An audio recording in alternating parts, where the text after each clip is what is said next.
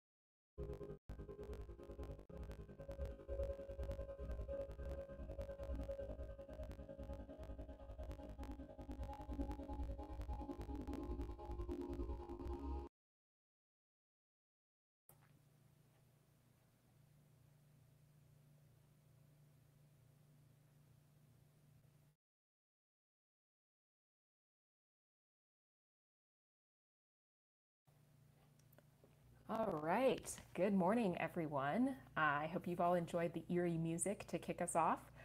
Welcome to Heat Pump Hell. I'm Shelby, one of the co-founders at Conduit Tech, and I'm thrilled to be your MC for this morning. I know many of you are neck deep in the complexities and challenges that come with the rising prominence of heat pump installations and the wave of electrification. We all know that there can be many benefits to heat pump installations, whether it be improved comfort, efficiency, and even health advantages. But with great power, literally and figuratively, comes great responsibility, and preparing for a mass scale transition to heat pump systems requires time, effort, and hard work. So, over the course of this webinar series, we're going to touch on important pieces of heat pumps, high efficiency installs, and electrification more broadly. Today, we'll start with a 30,000-foot view, navigating the challenges of mass market implementation. The following 4 weeks, we'll review design and sizing, my personal favorite, installation, commissioning, and standards, and wrapping it all up with a focus on the IRA and rebates.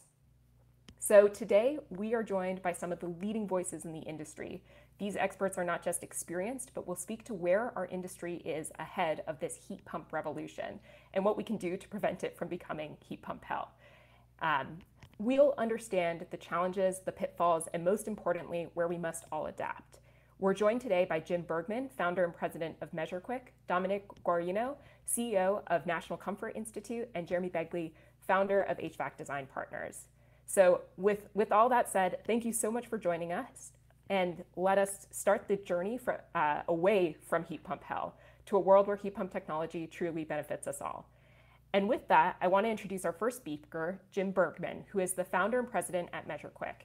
He has been a technician, an instructor, a company owner, a salesperson, a technical writer, and a design engineer. I know many of us today have been fortunate to benefit from his incredible wisdom and his incredible companies, and we're eager to dive in a bit more today. So with that, Jim, we know this has been something on your mind. Back in February, you wrote an open letter on electrification. Can you share with us over the course of the next few minutes what that letter was about and why it was on your mind?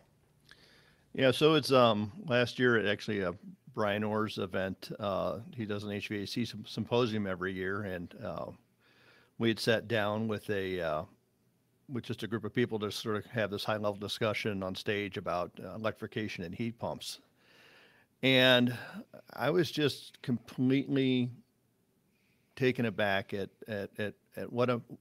how excited everybody is without really this understanding the reality of what we have in front of us. And it's all started with really Bill Spohn and Nate Adams. They're both real good friends of mine, and they both are very staunch champions of electrification, and they both put in heat pump systems, and they both had problems on the first cold snap of the year. And to both these guys were like super transparent about what was happening to them, and both of them got the problems resolved really quickly. But I got to thinking about Bill and Nate probably have more resources at their disposal than 99.99% of the industry, and yet they face some challenges with electrification. And that's going to be a huge problem when we try and do this at scale, when we have people that have just a fraction of that industry knowledge and skill in front of them. And it really just comes down to some very substantial problems. And it starts out with the skilled labor gap right now. We have a huge number of technicians in the field that just simply are not prepared to install heat pumps.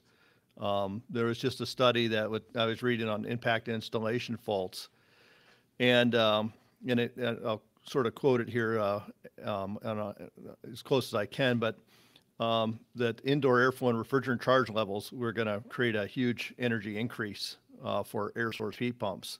And like they only had 14% of the homes were air source heat pump, but they were responsible for 39% of the total energy increase.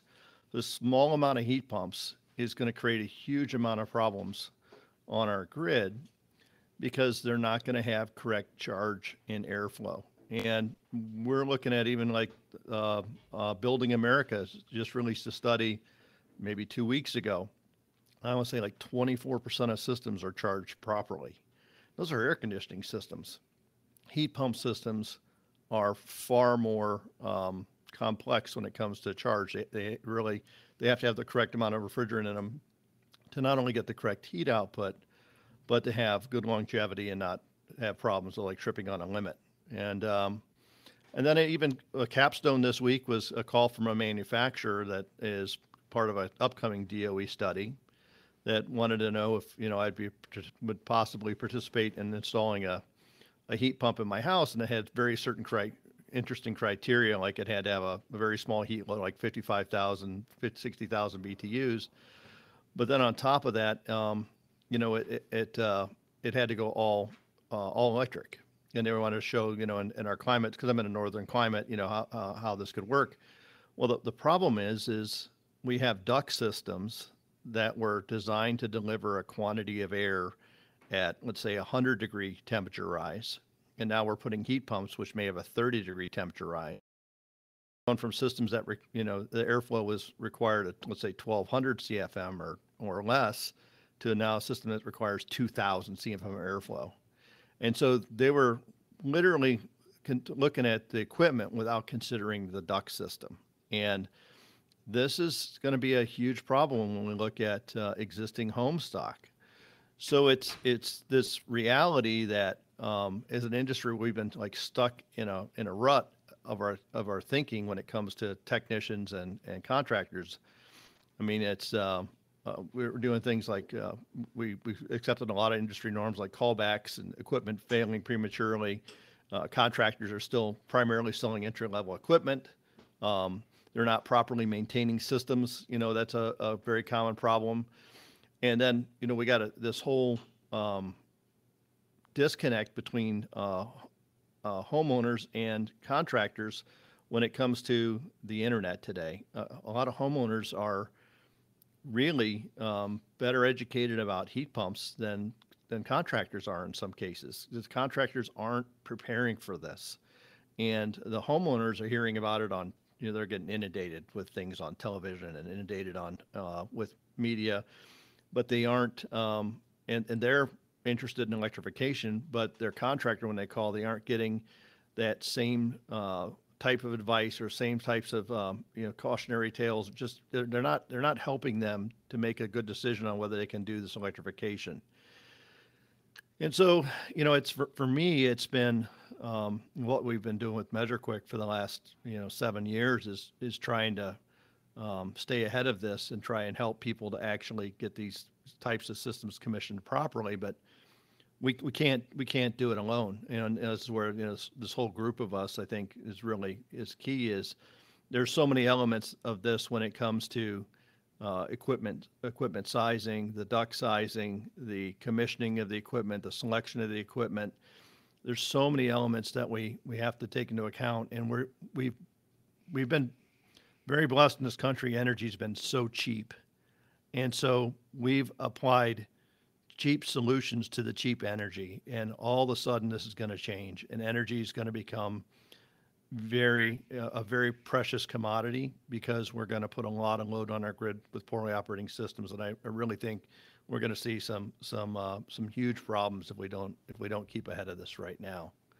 And so that's really where we've been working, and I think it's going to come down to realistically is proper sizing, proper equipment selection, addressing the ductwork and especially duct leakage if we're outside of the envelope, proper commissioning, which means a proper evacuation with a very good decay test. This is another issue we're not paying close attention to is air conditioners. They operate with coils above 45 degrees. It's not been a problem for years. But now we're going to be running these things in the winter, and the outdoor coil is far below freezing, and any moisture in that system is going to cause problems with freezing up in the metering device or freezing up electronic expansion valves. And again, these systems, there's no way to thaw that out without applying an external heat source, which is not an easy thing to do when you have a heat pump sitting in the middle of the winter. And then you got to remove the moisture on top of it, which is also not easy to do. And if these aren't installed correctly, now our backup heat is probably electric heat. And we've just taken our highly efficient heating source and turned it into the least efficient heating source you could have. I mean, we look at it, theoretically it's 100% efficient, but it's extremely expensive because a heat pump can get 3 to 6 times the amount of energy out of the air that a straight electric can. So these are all challenges that we're up against, and we've done a great job identifying, but we haven't done a real good job fixing them. And I think that's where our big mistake is. And so we're in desperate need of education, and we're really today at measureQuick trying to solve this problem with technology and software that's going to really take several years of our experience and put it in a technician's back pocket. And I think, we're all working along that same line.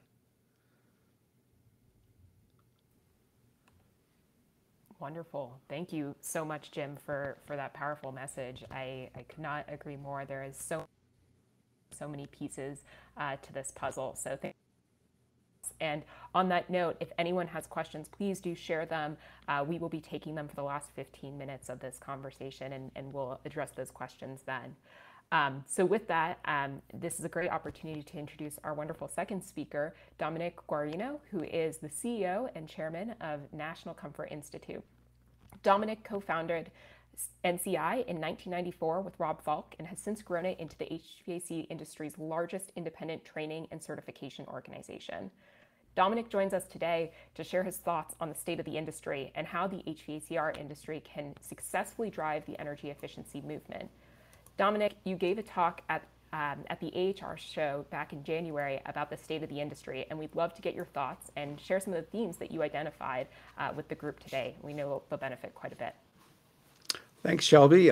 Great to be here this morning. Honored to be asked to be in this podcast. And I guess I'll jump right in and premise by saying that contrary to some popular belief, there's nothing wrong with heat pumps. I mean, themselves, they're great products. They've improved significantly. The manufacturers, I think, have done a really, really good job in making them more efficient, working better, and so forth.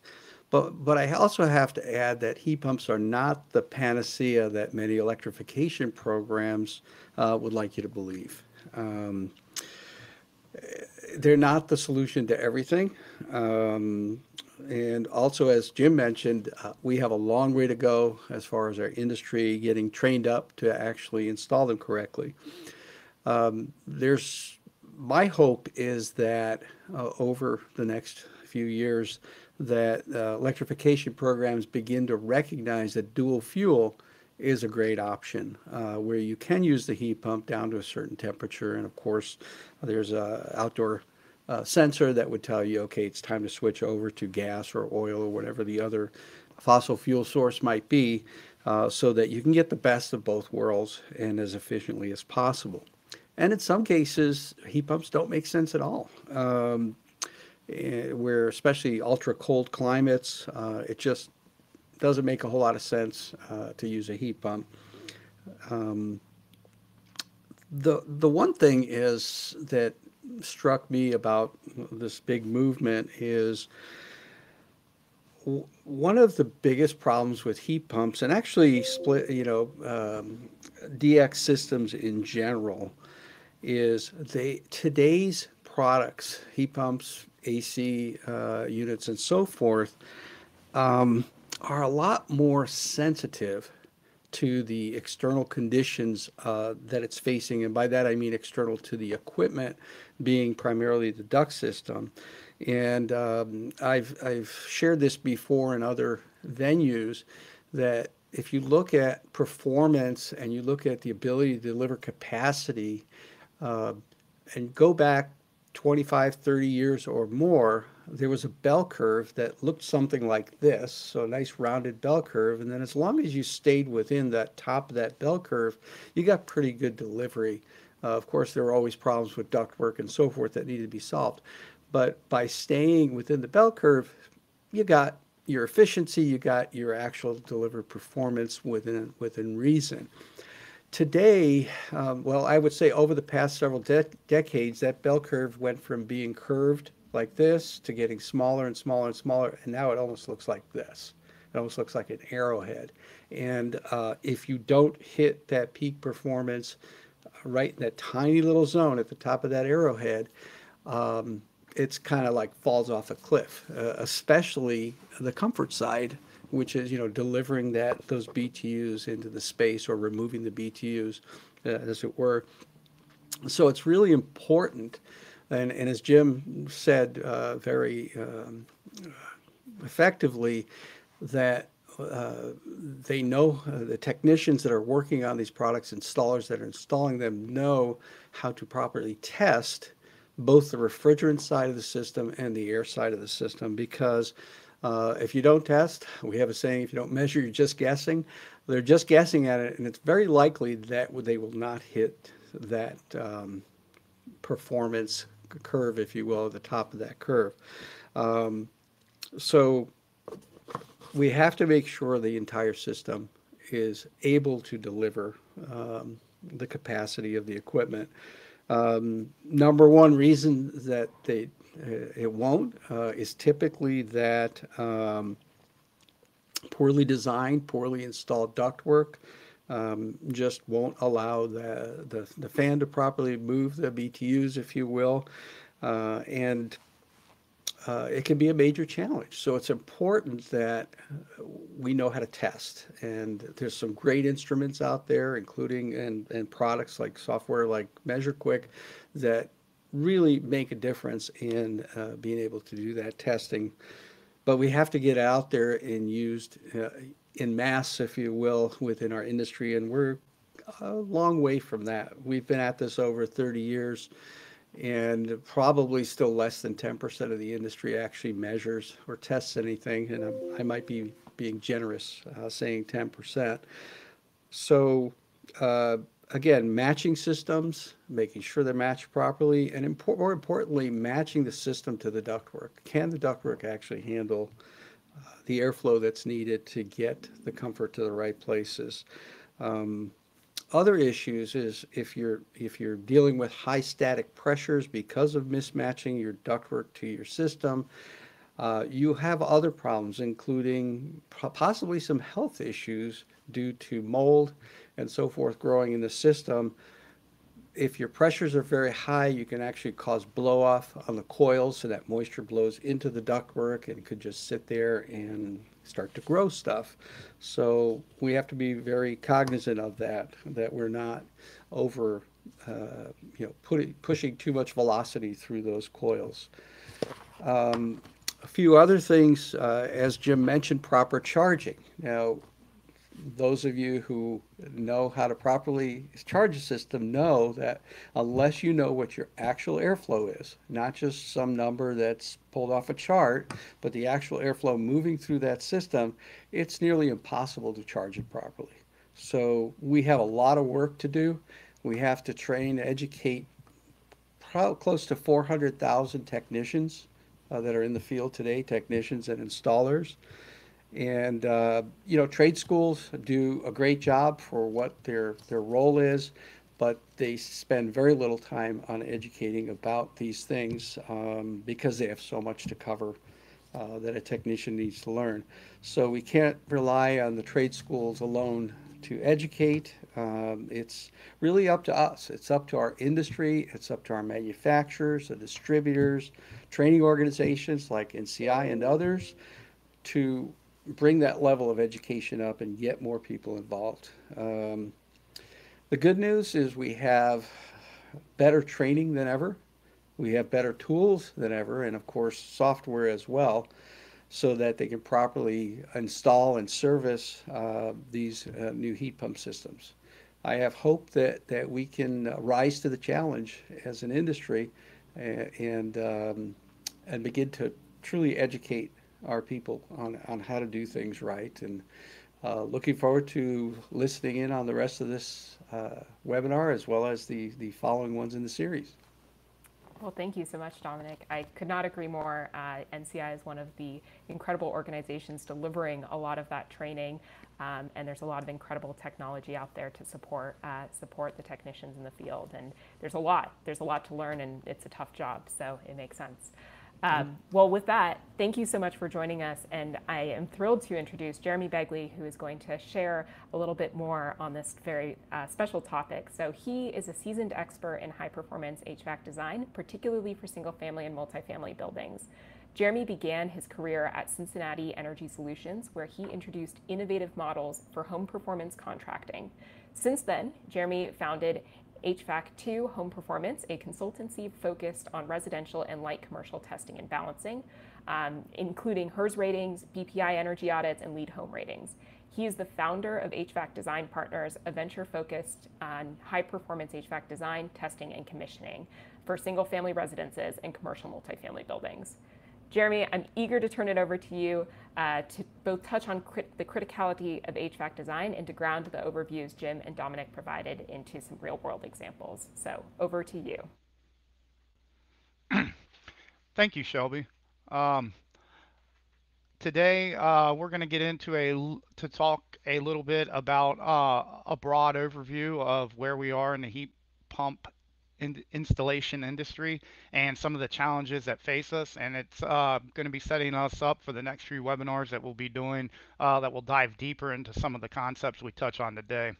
If you can see my screen there, I think it's important to always remember that there's nothing new under the sun. And even though everybody may not realize it, we've actually been here before. As you can see, Carrier's ad there. When heat pumps were first introduced back in the late 70s, early 80s, and they were going to be the solution then too. Just some succulent little points out of the ad that sound eerily familiar if you think about it. It talks about the fact that it could replace a furnace if we needed to. You could supplement it with gas or oil if you wanted to for less expensive heat. All things are still true. Heat pumps were going to be a solution that we're going to lead the market. It's no longer enough to fiddle with the thermostat, pull down the shades. Hey, Jeremy. Yes. We can't see your screen. Oh my goodness. Okay, so let's see. It's important here. Huh. It's not letting me share, Ben. Hang on, let's see. Because it says I'm in the presentation. Someone is currently sharing. Alrighty then. I don't know if I can solve that right now. It looks like there's a technical glitch. So we might have to do this without the slides. You'll kind of maybe add some color, and then we will record this session and upload a kind of an augmented version that has the additional slides added on. Do you think that the slide you have up, are you sharing that by any chance? The one that says thank you for attending? Because that's what I see on my screen right now. It's a technical glitch that I can't take down right now. Okay, no problem. We'll just go. I'm used to it. Okay, so I have an old, let me paint the picture for you. I have an old ad up on the screen that is from the 1975 kickoff of Carrier's technology. It reads, Carrier technology confronts the cost of energy. With fuel and energy costs on the rise, the problem today is keeping your home livable without draining the family budget. It's no longer enough to fiddle with thermostats, pull down shades, and put up storm windows. You have to get back to the basics in choosing which air conditioning to add, what heating system could be the best supplement, or replace your present furnace. This is where Carrier is uniquely qualified to help. We're the specialist in home comfort, summer and winter.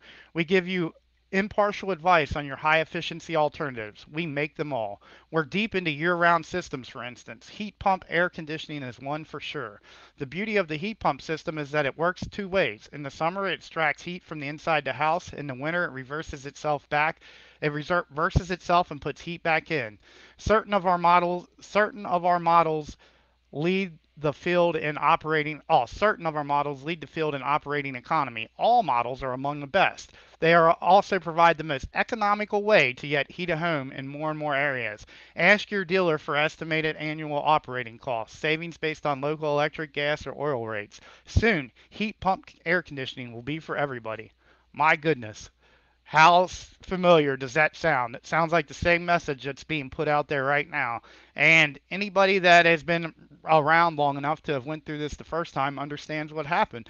There wasn't enough training. There wasn't enough people that understood what heat pumps actually were and what they could and couldn't do. And they got shoved into homes that they shouldn't have got shoved into, and they got a super bad name to the point where fast forward 30 years later, when I got into this industry, people that were of a few generations before myself hated heat pumps. They wouldn't hear of you putting one in. Back in the first Obama era, when we were working with the ARA funds, we tried to do a lot of dual fuel and balance point systems and things like that to try to be more efficient with the way we were heating and cooling homes. And there was tons of resistance from the general public because they just didn't understand what they were getting. Let me turn my slides for myself here since you guys can't see them. I still need them as a guide. So I have a slide up now that reads known challenges to successful mass market heat pump adoption. So I'm going to go over three things that I think pretty much everybody agrees on that are challenges that we're facing right now. And then my next slide, I'm going to dive into some of the quote unquote hidden challenges of mass market heat pump adoption. So the three tenets that we can all agree on, I think, number one, contractor education. We heard Jim and Dom talk about it quite a bit. Like these contractors that are out here, they've been trained on gas furnaces, it's interesting, especially in heating dominated climates. My brother lives and works in Melbourne, Florida. He works for one of the biggest carrier dealers down there, and I was talking to him about this morning, and he goes, I don't really see what the big deal is.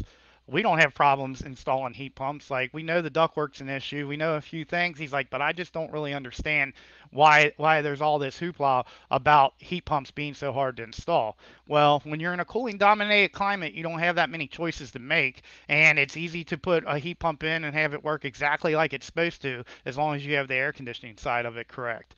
And this is not that. So we need our contractors to get educated and to understand how all heat pumps work, but especially the inverter heat pumps that are being manufactured to service the cold climates and the nuances that go along with them. And this is something that we're definitely going to dive into in the next session. Myself and Alex Meany will be having a very interactive conversation. Interactive meaning we're going to allow the audience to participate on the proper way to design a heat pump and a lot of the crucial elements that you should be looking at.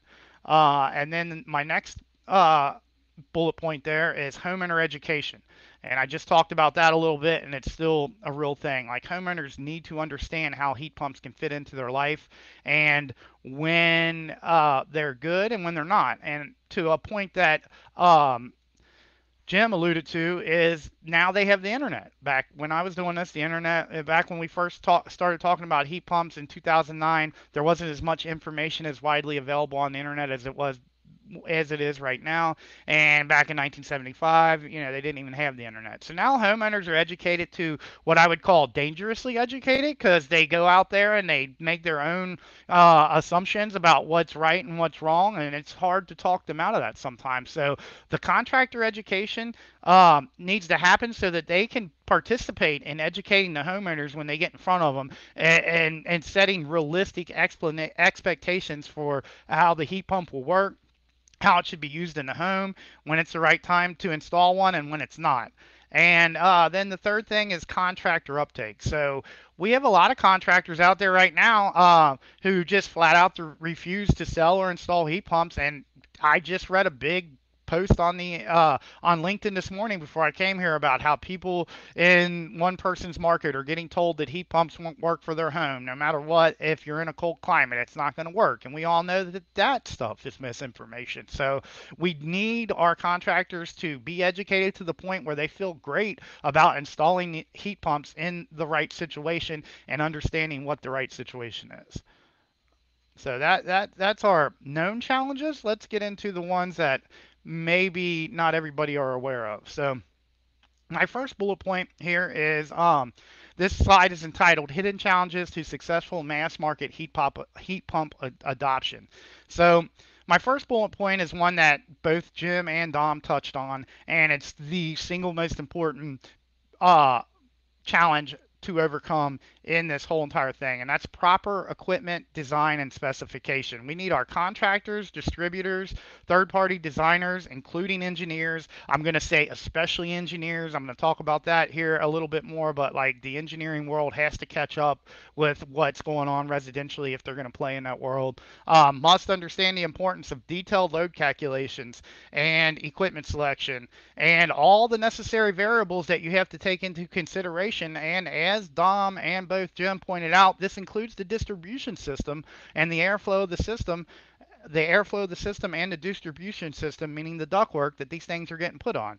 I know a lot of people, when they think about inverter heat pumps, they're thinking ductless, but there are ducted variations of that that just can't be slapped, and they're going to be more popular in a lot of places, especially in existing homes, than the ductless are. The ductless are finding their place, and they're finally getting legs under them, and especially in the really warm climates, they're being adopted more and more. I see them a lot more down south than I do up north, but people are starting to accept them, but it's still going to be a long time before everybody's just saying, hey, you know what, let's get rid of this really inefficient distribution system and just go ductless. Like, hardly anybody's still, from a homeowner perspective in America, is saying those words. There's some people that are, but not a lot. So we need to understand how these things fit onto existing duct systems and how to evaluate the duct system to know if it's the right fit or not, and what modifications need to be done to that duct system to make that heat pump work the way that it should. And a little bit of this is afraid of losing the sale. People want to be able to, when I say people in this instance, I mean contractors want to be able to take advantage of some of these incentives that are out there. And so, some of them are wanting to push heat pumps, and they may know in the back of their mind that that duct system isn't the right thing, but to get them to say something about it and add a duct renovation into the work scope and stand on that firmly and say, listen, this is not going to be the right thing for your house unless we do A, B, C, D, F, G, that is a big lift. And that is something that's not getting talked about at all or enough in any of the education classes that I've participated in, whether it's with the distributors, the dealers, or other contracting organizations. Like, it's just not being talked about. The one place that it is being talked about, or I should say the two places that it is being talked about, is measureQuick and NCI. There's no better place to learn about airflow and duct systems and duct renovations and things like that than from those two organizations. They've been talking about that stuff since they've been around, and NCI is where I learned everything that I know besides trial by fire, doing test and balance when it comes to airflow and things like that, and duct systems. Like, they're second to none in that world. So I highly suggest that as a rater or a contractor, you get involved with those organizations. And that's not a commercial for NCI. That's just my personal feelings that I'm giving you there. So my next bullet point is ensuring proper dehumidification. This is more, we're talking about cold weather inverter heat pumps. They naturally sacrifice water removal for the sake of efficiency during the cooling cycle. So they don't remove as much water so they can be more efficient and operate down at lower capacities. You combine that with the fact that they do operate at a part load capacity, and we don't really know what the humidity removal is at those part loads. I'm sure that there's a lot of math that we could do, and we could get there on this system or that system. But as a whole, that data is not published, and it is something that you really need to try to understand when you're installing these heat pumps, because you're gonna run into problems, and I'm gonna show you here in just a bit the type of problems that you could run into. And then we have low load homes where these things aren't running as much as they would anyway. So then there's whole periods where the sensible temperature, what the thermostat reads, is not high enough, or high enough for the air conditioning to kick on, but the relative humidity just is creeping up and up and up, and it's getting uncomfortable in there. And people do something that they've been, I'd say, trained or conditioned to do, and they associate comfort in the heating or in the cooling seasons with hot or cold. And that's not always the case. Sometimes it's that icky, sticky feeling that they can't put their finger on and they can't get rid of that's causing them to be uncomfortable, and it has nothing to do with the sensible temperature. It's, excuse me, it's because their system isn't removing water the way that it's supposed to. And then we have capacity differences depending on configuration. What I mean by that is if you have a one-to-one inverter heat pump, it may have a minimum capacity of X. If you have a one-to-many cold weather heat pump, it has a minimum cooling capacity of something much greater than X from the one-to-one. So to put that into context, say you have a 6,000 BTU system, or let's not say 6 because I'm not sure that they have one-to-one for that, but let's say 9,000 BTU system where you have a 9,000 BTU outside and a 9,000 BTU inside. That 9,000 BTUs by itself is probably going to turn down to somewhere around 2,500, 3,000 BTUs. So you could service a pretty wide load in there. You know for sure at the turn down, you're still servicing the part load conditions for that space as long as it's properly designed with that 9,000 BTU. You take that same 9,000 BTU indoor piece of equipment, you hook it up to a multi-head system where you got 9,000 BTUs in one zone, 12,000 BTUs in another zone, 6,000 in another, and all hooked up to one outside condenser, which has been up until a certain point. Now people are starting to shy away from it, and rightfully so. One of the selling points of these inverter heat pumps, and all of a sudden you're at the mercy of whatever the turn down of the outside equipment is. So let's say you need 36,000 BTUs outside to service everything in the house. Well, that 36,000 outside is only ever turning down to 13,000 BTUs or something like that. I'm not saying exact numbers, but I'm just giving an example. So what happens when to that 9,000 BTU piece of equipment? Most of the time, especially if those other zones aren't calling for heating and cooling, which can happen because you can control the set point of each zone. So maybe they have them turned down because nobody's in there. All of a sudden, that 9,000 BTU piece of equipment is no longer variable. It's spitting out 9,000 BTUs every single time, and you have a short cycling situation, just like if you installed a single stage piece of equipment where it's just going to kick on, kick off to satisfy the thermostat. It's not exactly what it's going to do because it does modulate instead of turning on and off, but you're going to get the same effect if you have that particular situation. So there's a lot that goes into ensuring proper dehumidification, including but not limited to making sure that in low load situations you are specifying external whole home dehumidification to handle a relative humidity set point for times when that system's not going to run at all, because it's already satisfied the sensible temperature, but it's 70 degrees and raining outside or something like that. So that's a big problem. Now, my next bullet point is going to sting a little bit, especially for people that I directly interact with and the way I came up through the industry, but it's something that has to be said. And one of the biggest challenges to mass market heat pump adoption right now at this very time, I'm not saying this will always be the case, but right now, green building programs are one of the worst things for heat pumps that exist on the face of this earth. Purveyors of green building programs everywhere jumped on the electrification and heat pump bandwagon very early on. Most have a pathway in place that will reward the installation of more efficient and advanced equipment, but none And I just want to preface this. I want to stop for a minute and say I am speaking from personal experience. I am not reflecting the views of the people that are sponsoring this webinar. I'm not reflecting the views of even my own company. This is me, Jeremy Begley, who came up through the green building program world. I've done more designs from that are the result of green building programs than any other design that I've done. I've done more inspections, more everything inside green building programs, and I can say that I've either directly or indirectly worked as a verifier in every green building program out there, and I've done design either directly or indirectly in every green building program out there. So these comments and feelings are my own, but they are shared by many in this industry, and it is something that needs to be addressed. So back to what I was saying, more have a pathway in place that most have a pathway in place that will reward, make sure you hear what I'm saying here, reward, not require, the installation of more advanced and efficient equipment, but none have prescriptive minimums in place that go beyond local or federal code guidelines, if you really get down to it. None require a knowledge base for their raters that would ensure proper heat pump installation and commissioning. None have raters that are in training that are trained above and beyond what the contractors that they're telling what to do know what's going on and able to do it. Now, I will say that there are organizations that uh, do green building programs that have really picked this up and started doing design in-house and started trying to understand this and making sure that what they're doing is the right thing for the homes and policing it. But by and large, that is not the case. We have many, many, many programs out there that lean on um, things like Energy Star, which in itself seems like the right thing to lean on until you get down to the fact that they still allow massive oversizing. They never even review in the elements that are required to be reviewed by the raters,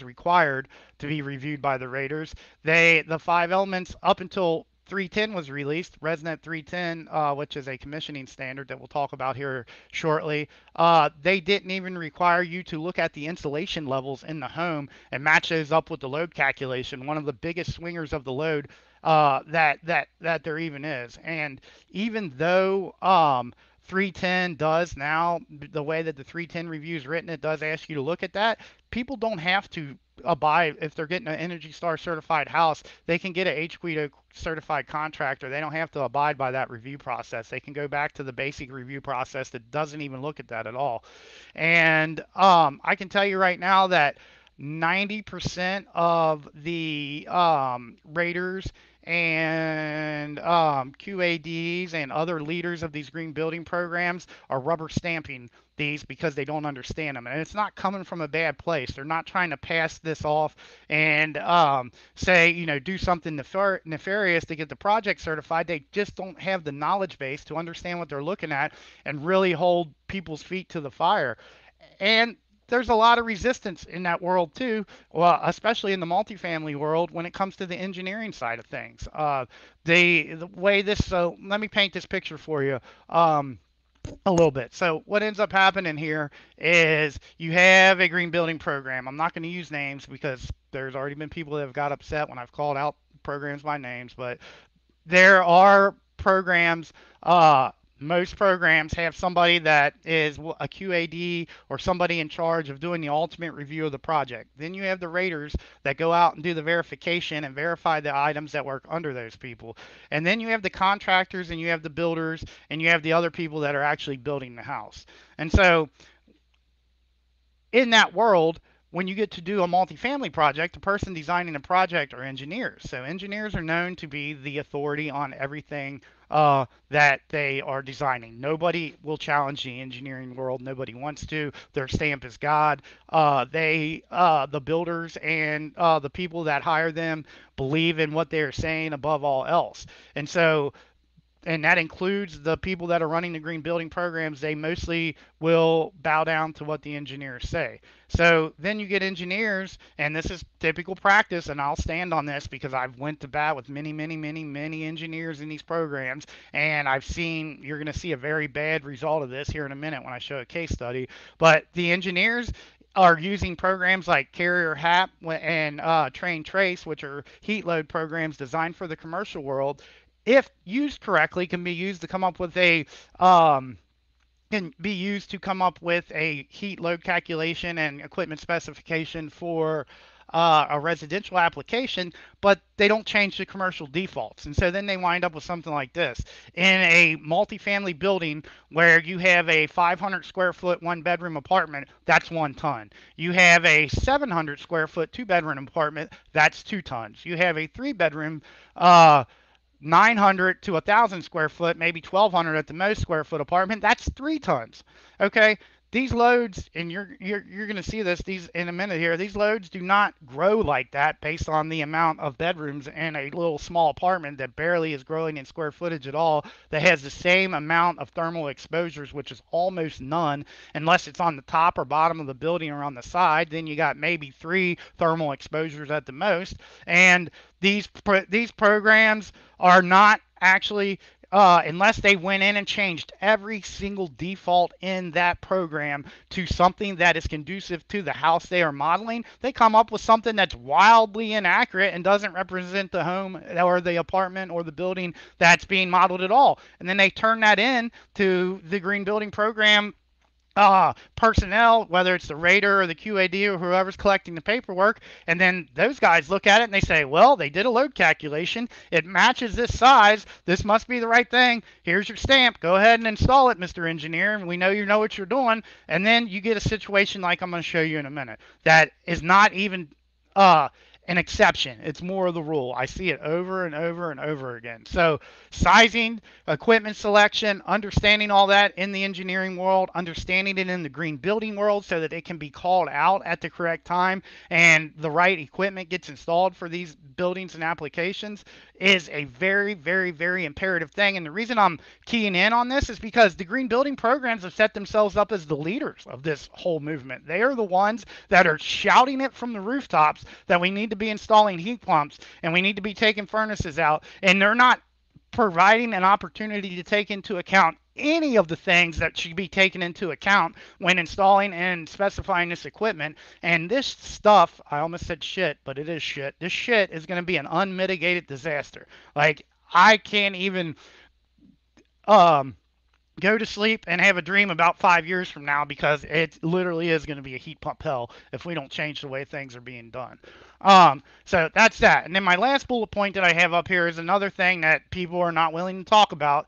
And even inside some of the green building programs and these guys who are my constituents and professionals, the building envelope matters. It really does matter when we're putting heat pumps in. Like, we have to make sure that we're sealing things up and that we are getting the proper levels of insulation. And because I can tell you right now, like, even though like some of the newer heat pumps are putting out 90-degree heat versus 120, 130, 140, what the gas furnaces were doing, or I'm sorry, 120-degree heat versus 130 or 40, like, unlike the old heat pumps that put out 90-degree heat, even at 120 degrees, that is a much different temperature difference when we're dealing with the extremes from the outside exerting force on that house and trying to heat it with a heat pump. Like, it is going to make a difference on how quickly that house heats up. And at the end of the day, people are not going to be happy in extreme temperatures when they have these heat pumps put in. And I will stand on that. And it doesn't matter what anybody tells you. If you're putting, and I hear people challenge this argument by saying, well, it would be the same. You still have a leaky bad house if you put a furnace on it. Yeah, but that furnace is a band-aid for a lot of things when it comes to comfort because of the type of heat that it puts out. So that's that. Now let's get into my case study here. This is going to be a little harder without the slides, but I will try to talk you guys through it, and then you'll get to see the slides at a later time here. So, I have a really cool picture of Matthew McConaughey and True Detective looking at a bunch of papers, and it says, let's look at a case study. So that was my one little cool slide for you guys. Next, I have some graphics that are from just random temperature measurements that not using testo probes when I went and did inspections on these buildings. So let me just tell you what this is going to be. So 2 summers ago, I literally spent my whole entire summer on an airplane, going to all these different, a couple developers hired us to go out to all these different brand new green building program, multifamily. Most of them, if not all of them, were affordable housing, multifamily programs, and they had varying levels of moisture problems in them that they could not get with. Some of them had people moved out. Some of them had people living in the corner of the apartment where I went into the apartment and they had all their furniture pushed back against the wall and they had little pans set up under the registers because water's dripping down from the registers. One place was so bad that when I went into it, I was with the building manager, and he goes, "I think this tenant spilled pop on the floor."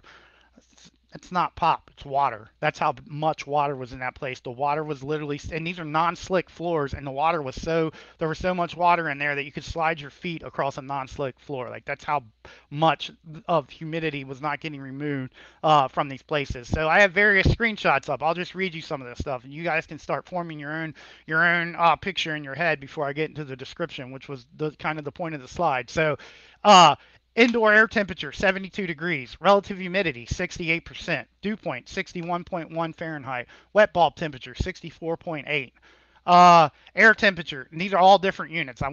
Did sampling throughout the house. I picked out 4 of them to show you guys. I have literally hundreds of them that we could look at. Air temperature 65.9 degrees, relative humidity 72.5%. Dew point 56.8, wet bulb temperature 60.2 Fahrenheit, and these are all in Fahrenheit, by the way, if anybody's out there thinking in Celsius. Air temperature 68.4 degrees, relative humidity 77%, dew point 60.9%, wet bulb temperature 63.5, air temperature 66.1. How did they even get it that cold in there? I'll tell you in a minute. Relative humidity 64.9%, dew point 54 degrees, wet bulb temperature 58.7. So think about that. If you understand psychometrics at all, think about what we're saying there is going on. Think about the conditions, not only what we saw, but what we didn't see. What's going on behind the walls? What's going on in the attic? What's going on anywhere that you can't see, let alone what you can see where the water. It's water everywhere in these places because what's happening is these systems are grossly oversized because of the way they were engineered, and these tenants are grossly uncomfortable because of the equipment that was installed, and the only thing that they can think to do is turn the thermostat down, turn the thermostat down, turn the thermostat down, because that's the only out that they have. That's the only thing people know about comfort in terms of being comfortable when it's hot outside is get inside the air conditioning. To them, air conditioning means cold air. That's all they know. So they turn it down, and what are they doing? They're creating the worst situation possible. Like they are creating a situation where there dew points happening on every metal surface, and even on surfaces that aren't metal in the house, any surface that something can condense on. There, one lady had a glass jar sitting on her counter and there was condensation. I'm like, were you drinking out of that? She said it's been sitting there for 3 days. It had condensation, water dripping off of it, a glass jar. So like that's what was going on in these apartments when I walked into them. And it wasn't just one building. I was all over the country. I was in Iowa. I was in Ohio. I was in Missouri. Like all kinds of different places that in the Midwest that this was happening at. So um I'll read some of this stuff. Just what I have up is our findings page, and so I'm on the 2-minute warning, so I better crank it up for you. So basically, here's what we found when we went in there. When we conducted the visual inspections of the units with the testing, we observed multiple surfaces that were visibly wet. We measured dry bulb air temperatures ranging from 72 to 62 degrees. We measured wet bulb temperatures ranging from 55 to 64 degrees, and relative humidity ranging anywhere from 77 to 61%. Nothing was under 60%. Everything was above 60%. 61's the lowest we got. The common areas also were in effect. I won't even talk about those right now, but that's another big piece of what was going on. And these were, I will say this out loud, these were certified Energy Star homes that had went through a review process. They had went through engineering. They had went through everything we just talked about, and they made it to this point. That is an abomination, but it is not unusual. It happens over and over and over again. And so we found that all bedrooms had 12,000 BTU variable speed heat pumps installed. The 12,000 BTU heat pump had the ability to run at a minimum of 6.5 or 6,500 BTUs. The average load calculated using peak load conditions of 90-degree outdoor and 75 indoor for the one bedroom units was 5,930 degree or BTUs. So that's at peak, okay? That's 1% of the time that it's going to get that hot, that you're going to have that high of a load. Everything else is something smaller than that. What do you think's happening when you have a heat pump in there that's a 1-ton heat pump that can only get down to 6,500 BTUs? It's a single stage piece of equipment at that time. Is there something different they could have done? Probably. Should they have put a dehumidification on here if that was the only thing they could have done? Absolutely.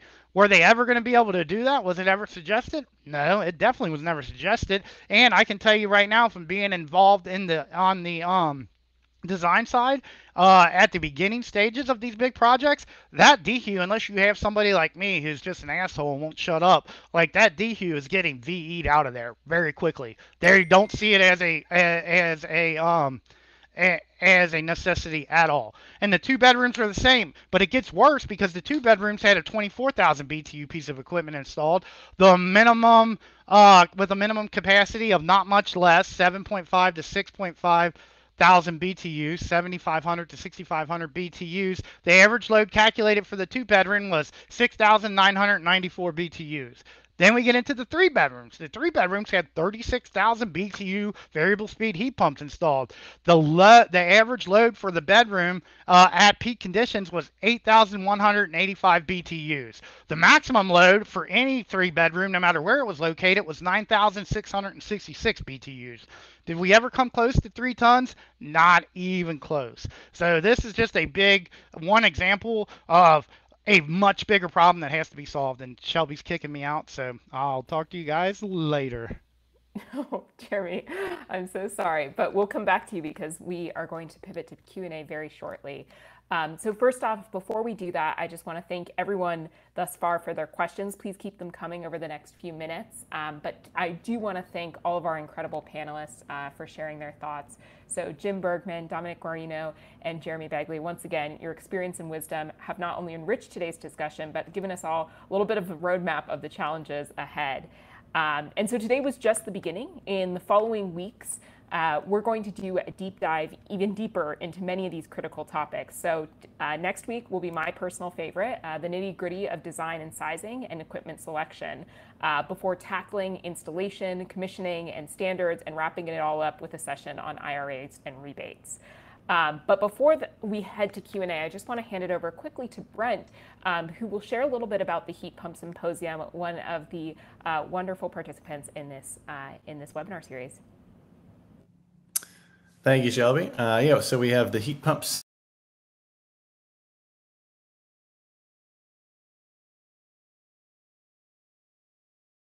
Heat pumps, even if you're experienced, there's a lot of great training and conference content for the day. We've got, actually the measureQuick team is attending. We'll have Joe doing a training on measureQuick tools and commissioning processes and a bunch of other great stuff. Head over to the heatpumpsummit.org website.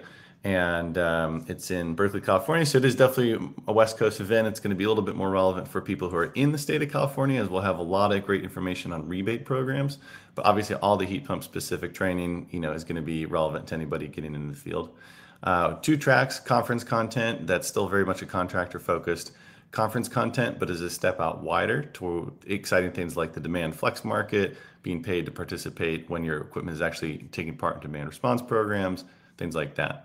Training content is then a bit more end-to-end from how to make money and run your whole business on heat pumps. Larry Waters, Electrify My Home, has been doing heat pumps only for many years now. He's going to share some of his tips and tricks down through, like I mentioned, Joe, and then a building engineer named Benjamin Nope, who will, along similar lines as we just heard, go into a bunch of things that you need to know for doing heat pumps.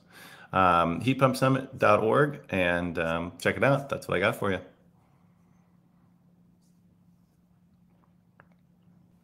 Amazing. Thank you so much, Brent. Really appreciate that. And I can definitely attest those are some incredible people and incredible speakers that you'll be having at the Heat Pump Symposium. So with that, I am going to pivot over to Q&A. And we're going to actually go back to Jeremy for a second and ask him a question from the audience, which is, what do you suggest regarding the requirements for green programs, building codes? What are some of the things that you wish you saw in some of those programs? And this was a question from the audience. The main thing that I wish I saw is structured education for HVAC. That has been HVAC since I've been involved in green building, which has been since 2008, has been the redheaded stepchild of the green building world. Like they know that it's and Energy Star. I said a lot of things about Energy Star, but I will give Energy Star credit for one thing: is like they understand that it's not enough, and they keep trying to find ways to do that to create at least standards that will drive people to need to get more educated and also service some of the things that we talked about and still keep the amount of uptake that needs for a program to exist, because that's part of the problem is they're scared of losing participants. So even though they create, Energy Star has a good habit of creating something really good and really strict and being the thing and then getting a bunch of pushback and walking it back. And so and they have to, because then people just stop using it. Like the market drives the market, money drives the market. And if it's too hard, nobody's going to do it. So the most important piece is not the requirements that are getting put in place, but the ability to provide the education needed for people to actually understand this. Because even at the engineering level, like I interact with a lot of these guys, I've changed a lot of their minds, and it just takes showing them where they're wrong and where things are being done wrong and why it's causing these problems. And I mean, it's unfortunate, but you do need a little bit of pain, like, and they're seeing that with these moisture issues and things like that. But pain brings change. Like, you're never going to have people change until it hurts what they're doing and the way that they do it. So I just go back to it again and again. Like, the education has to be much, much, much better, and it has to be one of the things on the forefront instead of an afterthought here, because the green building world in general is great at creating standards and things to go by, and they're in place. Every one of these green building programs say use ACA's Manual J, use ACA's Manual S, use ACA's Manual D, defer to Energy Star, defer to ASHRAE. But that's where it starts and stops at. They say use these things, and then they may check a box to say they use them, but nobody is really diving in and looking at if it was done accurately or at all. When I got into doing inspections in the lead world, I had one of the providers tell me, as long as they turn in something, we don't care if it's on the back of a napkin. Something's better than nothing. No, no, no, no. Something is not better than nothing. Nothing is still nothing if it's done wrong. Like, that's still nothing. So, like, that thinking has to stop, and the education piece has to be way, way stronger than what it is. Thank you so much, Jeremy. Really appreciate that. One question from the audience, from David Horton. With all the heat pump hype, how can we convince people to be open to the idea that heat pumps are not always the regular design? I know every single one of you could answer this question well. Perhaps Dominic, you can speak a little bit to this. We have some follow-up questions around dual fuel as well.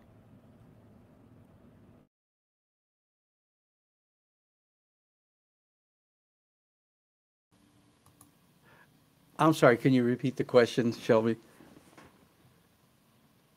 Oh, you're muted. With all the heat pump hype, how can we convince people to be open to the idea that heat pumps are not always the right answer for a particular design? Well, I think by showing them data, by actually sharing information, a big part of what we focus on when we train contractors and their employees is consumer education.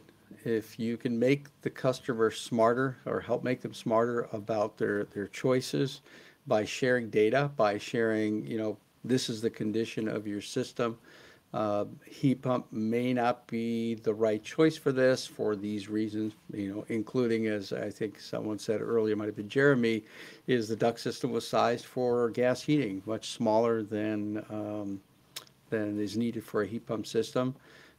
So I think that the key is education and knowing when to say no, walk away. I can tell you, I remember when I was selling back in the early 90s, how many jobs I walked away from where people did not want to replace the coil along with the condensing unit because the other two or three contractors said, nah, that's not needed. And I literally would just close things up and walk out of the house. And I think we need to be the same way to be able to stand up to, the hacks that are out there just slapping stuff in and saying, oh, yeah, we can do that. So, yeah. Thank you, Dominic. And Jim, would love to get your thoughts on this same question as well. Yes, I think actually heat pumps are always a solution, just not the only solution and not the only solution for the primary heat source. So there are so many applications where we should just completely stop installing air and leverage heat pumps in the shoulder season. That's a huge opportunity for us, especially when you look at the East Coast. You look at the number of steam and hot water boilers, dynamic losses with those products where they take a long time before they actually start to output heat, and they're not operating at their peak efficiency until they're closer to design operating conditions. Those are excellent opportunities for heat pumps because they actually provide also cooling now. So get the benefit of cooling, and we get the heating in the shoulder season, and air conditioning in general. I mean, if we just got rid of air conditioners and we went to dual fuel systems, so every installation now becomes a heat pump. Um, that's a tremendous amount of energy savings across the country in all the shoulder seasons, and it gives the industry a little bit of comfort and a little bit of chance to actually prove that these heat pumps will work in cold climates, because they're going to find out, if they do the installation correctly, that it'll carry the house almost year round and never kick on. So second go around, they'll probably get rid of that furnace and go to a straight heat pump because now they've got some experience. But I think today it's too early to do mass heat pump only installations across this country without really considering a dual fuel, because I think that's a huge risk, and it also the industry is just not ready for it. But doing something as simple as getting rid of the air conditioner and making them all heat pumps, I think that's got some real merit. I think it's something we should look at. Actually, a follow-up question from Jimmy B on that note is he shared the point that natural gas could be a logical choice. Propane and oil are just as expensive as in terms of kilowatts per hour in his area. But he is curious about how dual fuel can really support that shift and that movement to electrifying everything. So, I mean, dual fuel, obviously, the big advantage to it is the amount of time that we can run off of the heat pump system in lieu of the gas or propane or oil appliance. We're typically only seeing peak demand somewhere between 10 and 18 days a year in a lot of climates. So we're talking about a very short amount of time that we need a heating system that can have outputs higher than a heat pump would produce. So there's the big opportunity here is the shoulder season savings, and that's how we're going to support that type of transition. Absolutely. Please go ahead. I'd love to hear your thoughts on this as well. I just wanted to give a little anecdote, or lack of a better term. I was recently in a Mitsubishi training class, and they were talking about their new smart coil. And what their smart coil is a coil that will allow you to pair any, or their smart coil, I should say, is a coil that will allow you to pair any of their inverter heat pumps um, with a gas furnace and create a dual fuel situation. You can even do multi heads off of it and things like that. So in that presentation, the guy said a very interesting thing. He said, this coil is training wheels for heat pumps. Basically, meaning that the dual fuel allows people to get it exactly what Jim was saying, get a taste of how the heat pump can heat their house, and how it's okay, and that hey, this furnace almost is never kicking on, like, and they experience that with the comfort of still knowing that they have the gas there to kick on if they do get too cold at some time point. So I think that that is where the market is right now. Like, we need this segue. It can't just be all out heat pumps everywhere, because people are either going to get hesitant and push back and not want to do it at all, or they're going to have a experience that they're not used to and not understand how it is to live with that type of heat, and it's going to be something that may be foreign to them, and they're going to go right back to a gas furnace. So I think that the looking at the dual fuel as training wheels is a good analogy for us in the industry here. Fantastic. Thank you for those thoughts, Jeremy. And one more question for you, as well as the others on the line, is what are your thoughts on Manual J overestimating the sizing of heat pumps in cold climates, and how can this be overcome? I am not going to speak to that because I'm not sure what the derivative of that is, and I don't know that I've directly experienced that yet. I'd like to hear more about that though. So whoever that person is, if they could shoot me an email or a private message, maybe we could talk about that on the next sizing session that we do. Absolutely. Okay, we will get that done. And then on a similar note, I'll keep it coming back to you. This is a question from John Whitehead. What is the best entry point for folks who are considering starting to do load calculations for a new company that want to size a project properly?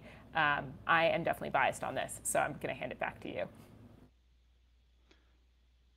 So I think that they're asking about software, maybe. I'm not sure exactly what we're talking about entry That point, is but correct. Yes, okay. they're asking about Okay. software. Okay. So I would definitely say RightSoft is and I'm biased because I use RightSoft, but I also have Elite, and I've used a lot of the other programs out there, and I know that there are some, like do 3D and things like that, but from a pure need to do everything perspective, if you're sitting down and designing it at your desk and you're doing new construction, RightSoft is the right thing to do. Um, the Shelby's product Conduit is a walkthrough Manual J calculation that is much using the lidar technology of the iPad, and you're able to walk through your house, take measurements, and come up with a good load calculation by the time you sit down at the table. If you're doing it out in the field, this is the type of thing you want to be looking for. Like, you don't need something that you have to take back to the office and sit down and do a bunch of measurements and calculations. You need to be able to talk to people right there on the spot, or else it turns into a sales failure. And this technology that Conduit had, I've been waiting for it for a very long time. Like, I had the RightSoft mobile RightJ program that was made to work on a cell phone or a tablet and to walk through our house, and it's not that great. It's super clunky. It can get the job done if you know what you're doing, but the walkthrough technology is something that you want if you're doing it out in the field. If you're coming back to your desk and you're going to design something from scratch, then I would use RightSoft. That's what I know and love. Thank you, Jeremy, and thank you for the kind words. I'm going to hand it to Jim. Yeah, and I would say that to answer John's question, I think that the best software that you're going to find is the one that you're going to actually use. I think it's a big challenge out here is we have a lot of people have tools at their disposal, but they don't use them because they're too clunky or too hard. And I think this goes back to what a lot of people in this group are trying to do is to solve some of these very complex problems by leveraging technology. And so it's really important that we, more important than anything, that we actually do the heat load though. And I think so finding a software, whether it's whatever one, it's the one you're going to use, John, because there's a lot of great softwares out there. Some of them are easier to use than others, but if you get something you don't use it doesn't matter. And that's the problem we have with the industry today right now, is that heat loss calculations are so clunky and cumbersome, and they also provide so much variability sometimes when it comes to what Shelby was saying is oversizing. A lot of these are very conservative when they come to sizing, but they're only conservative because you're not giving it enough information.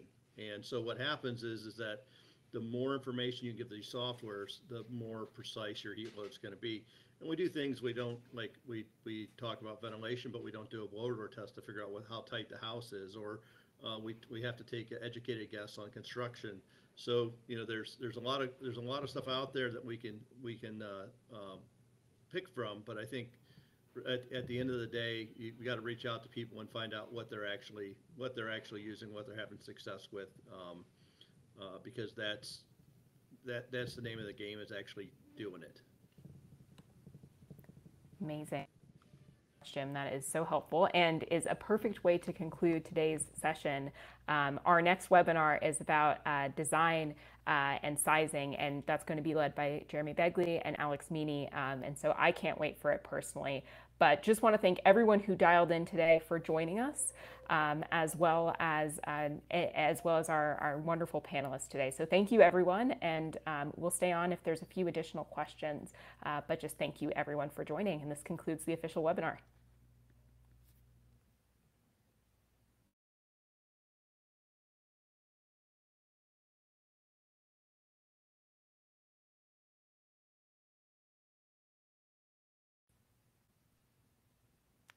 All right.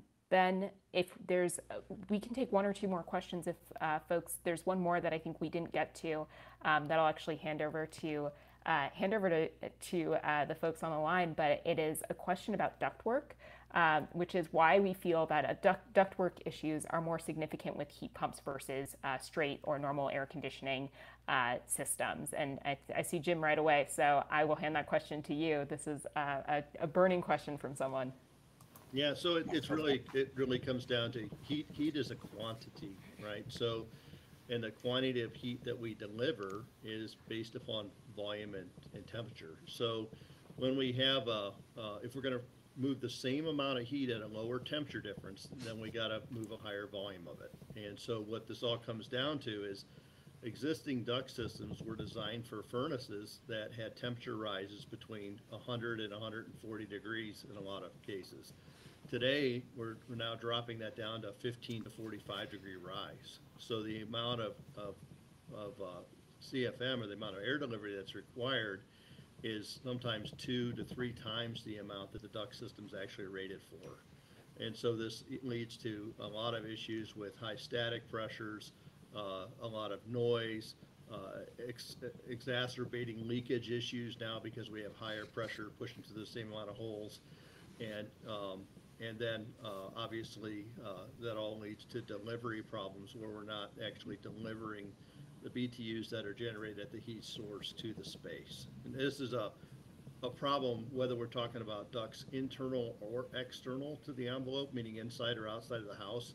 But it's a huge problem when they're outside because those BTUs are lost directly to the outside space. But it's a big problem inside too because things like these ECM motors experience a higher rate of failure. And so, if we have to change an ECM out, a motor out during the lifetime of the furnace out of warranty, $1,200 to $1,600 motor, that could eat up all of the lifetime savings of the heat pump. Boy, I was going to add to that, Jim, but you covered, sometimes I think we share a brain.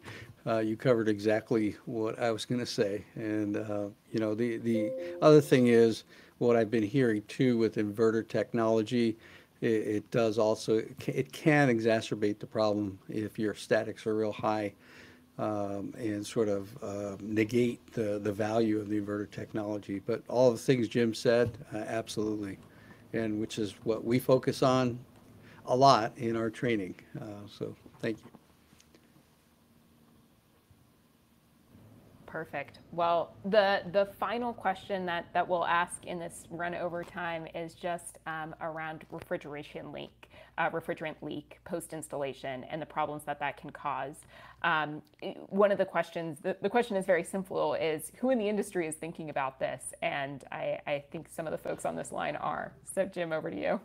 Yep. So yeah, this is an interesting issue because I'm under the opinion that manufacturers don't make leaky systems. So this equipment's tested very well from the factory. The issue comes down to is improper evacuation and the resulting form of carrier corrosion of the systems.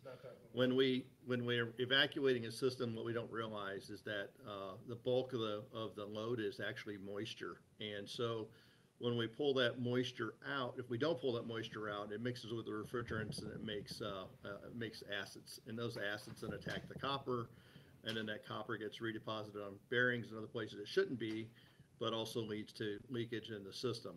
And so refrigerant leakage is a huge problem, not only from a global warming potential and ozone depletion potential, but also for overall efficiency of the equipment. So there's a lot that we need to learn, on the evacuation side that we've honestly forgotten as an industry, but also we need to stop putting gauges on systems, and we need to stop using hoses. We really need to switch to smart probes. DOE is pushing really hard on that, and we're talking about millions of pounds. We just ran a calculation with the number of systems serviced. It's about, I want to say it was about 7 million pounds of refrigerant a year is just lost by attaching hoses. So we're talking about leakage out of the system. Even though it may not be the leakage you're considering, it's still loss of refrigerant that causes a tremendous amount of waste. Go ahead, Dom. Yeah, if I could add to that, and this is something we've been kind of harping on for a very long time, and we talk about a lot in our refrigerant side performance training, is that one of the biggest problems in our industry, whether it's heat pumps or straight AC, is that our technicians have been taught the first thing they do when they go to service a system, heat pump or AC, is put the gauges on. It's the first thing they do. They walk out of the truck with the gauges slung over their shoulder, and they go out to the condensing unit and put the gauges on. That is the absolute worst thing that you can do. That's the last thing you should be doing. You need to first look at airflow, make sure that the air is there, and then look at your delta T across the coil. And then if your airflow is right and your delta T is off, then by all means, it might be time to put the gauges on. Now, there's also some non-invasive ways to test, the temperatures on refrigerant lines and so forth.